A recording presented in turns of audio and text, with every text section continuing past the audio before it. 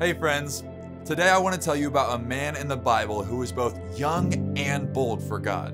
In the book of Job, we see a man named Job who suffered more than we could ever imagine. He lost his family, his livestock, and his health was deteriorating. In the midst of these hard times, Job sought counsel. He gathered his friends to mourn with him over his loss. His friends Eliphaz, Bildad, and Zophar do their best to try and explain to Job why these bad things are happening. But ultimately, they end up putting God in a place of blame for this. Throughout their time together, they begin to lose faith in God and who He says He is. This is until the fourth friend spoke up. His name was Elihu. Elihu had waited for the others to speak to Job because they were older than he. How many of us have felt this before? We don't feel our opinion is valued or will be listened to because of our age, so we refuse to speak. Therefore, we limit what God can do in us as young people. Let me show you some of the wisdom that he shares with the others.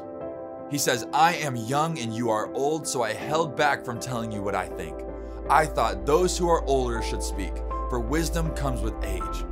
But there is a spirit within people, the breath of the Almighty within them, that makes them intelligent. Sometimes the elders are not wise, and sometimes the aged do not understand justice. So listen to me and let me tell you what I think." Man, talk about a mic drop moment. Elihu begins his case for God by saying that, "No, I don't have as much experience as the rest of you do, but I have the same Spirit of God inside me that you do."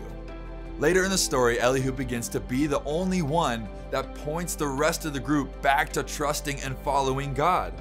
Who would have thought that the youngest of all the men in that group would be the one that was the most wise? Church, I am here today to tell you that wisdom does not come from experience. It comes from God and God alone. Young people, do not discount yourself because of your age, because you have the same Spirit of God within you as Abraham, Moses, and David. And elders, do not discount the impact or wisdom that a younger person might have for you. I'm here to tell you that God still speaks through young people. So join me tomorrow in looking at the second half of this message where we see how Elihu was not only wise in his age, but he was bold in his age.